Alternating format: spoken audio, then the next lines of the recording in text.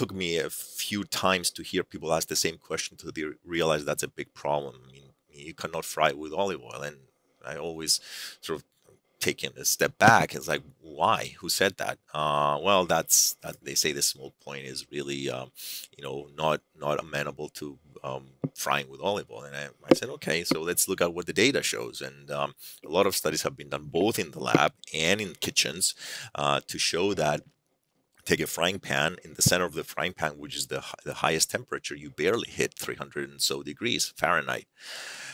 Smoke point of a good olive oil is we're looking at 400 to 425 degrees Fahrenheit. So I don't think there's a lot of people who cook at 425 degrees Fahrenheit. So there goes that myth. Yes, you can fry and you don't have to worry about the smoke point. But the biggest problem with that is the sort of what follows from that is it's not so much the temperature, it's not so much the smoke point. What has negative impact on health is the polar compounds that are released during heating of any oil.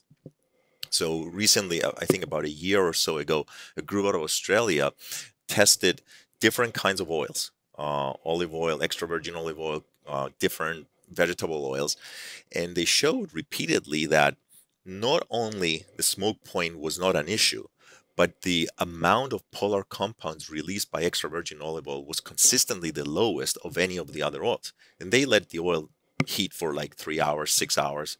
So the polar compounds are what are bad for you.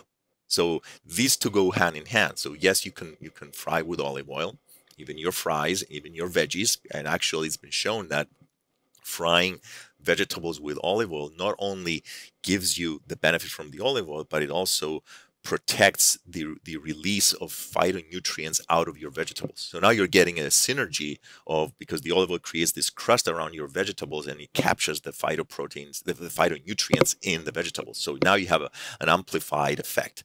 So so there goes that, and okay, polar compounds. You definitely don't want polar compounds in your food, and the best way to minimize that is use olive oil, because it's been shown that polar compounds coming out of olive oil with extended 6 hours, nobody's cooking for 6 hours, but even if you go that far, that long, then you won't get any the level of polar compounds is the lowest you could get.